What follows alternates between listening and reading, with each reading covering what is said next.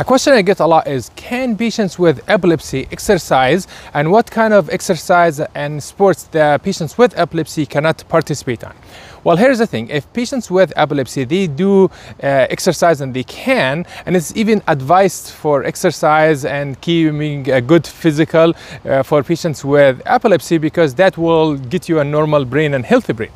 And it is important to make sure that you apply all the safety measures in the sports. So like if you go into swimming, it's okay, you can swim as an epilepsy patient, but we should always like make sure that there's a lifeguard on duty, and awake lifeguard, like can help you if you have a seizure, and like let everyone know that you do have that, and then also, for example, like weightlifting and at the gym, you can do that, but make sure that you kind of like there's somebody to help you if you have a seizure, to carry the weights in front and all of that. So there are like should be some measurements done to help to alleviate any if the seizure happens. There are some dangerous sports that probably we should not do, such as rock climbing and maybe scuba diving and like skydiving. Like you can see this patient, he had epilepsy, he did skydiving and had a seizure right at the beginning of the skydive, and it was like it was pretty dangerous,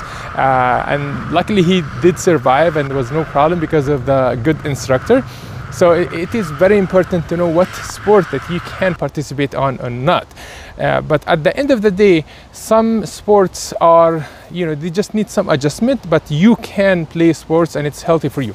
And in sports, you can hit your head, and that hit to the head can cause concussion, and that can lead to seizures in some cases. And to know a lot about concussion and how the head trauma, traumatic brain injury leading to seizures and epilepsy, you can see this video, and stay healthy and see you in the next one. Salam.